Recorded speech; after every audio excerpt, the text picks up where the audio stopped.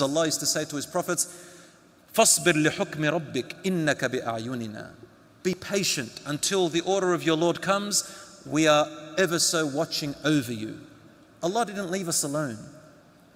Brothers and sisters, even the Prophet ﷺ said that there will come times in the future where the person who is holding on to their religion is like a person holding on to a thorn or a hot bead or a hot rod. It's not going to be easy. There are so many things against you. So He's telling us, keep going, keep holding on. My dear brothers and sisters in Islam,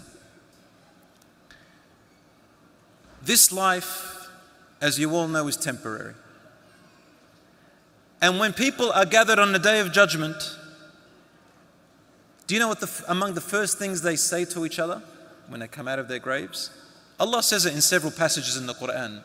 In one of the passages, Allah says, قَالُوا كَمْ لَبِثْتُمْ فِي الْأَرْضِ عَدَدَ سِنِينَ. They will say, how long were you in the earth for?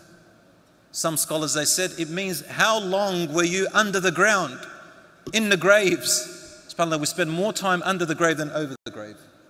How long were you in the earth? Because everything's changed. The Day of Judgment, everything changes.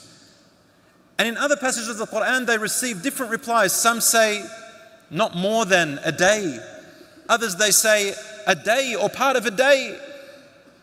That's how you will feel that this entire world was. Even in the grave, a day or part of a day. And that's when people will say, wow, a day or part of a day, that's all I had to be patient for. It passed so quick. So my brothers and sisters, hold on. Maybe holding on is hard for some people because they have issues with their parents, their families. Then I remind you of Prophet Ibrahim alayhi salam.